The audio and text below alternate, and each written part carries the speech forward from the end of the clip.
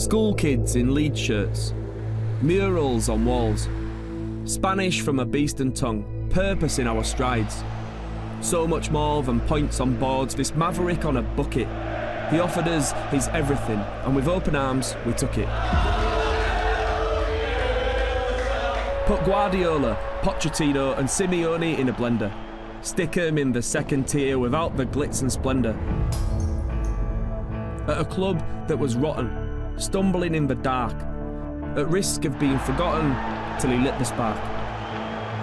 After 16 years of heartbreak, we terrorised at the top. Did Pep with 10 men, went toe-to-toe with Klopp. But more than that, we watched our club returning to its city. From Burley Banksy to branded beer, the glamorous and the gritty. And we're used to wearing white shirts, but we feel like wearing black. It didn't have to end like this, he'd have had us back on track. A gamble on a roulette wheel, with everything at stake. I'm just praying that it pays off for his sake.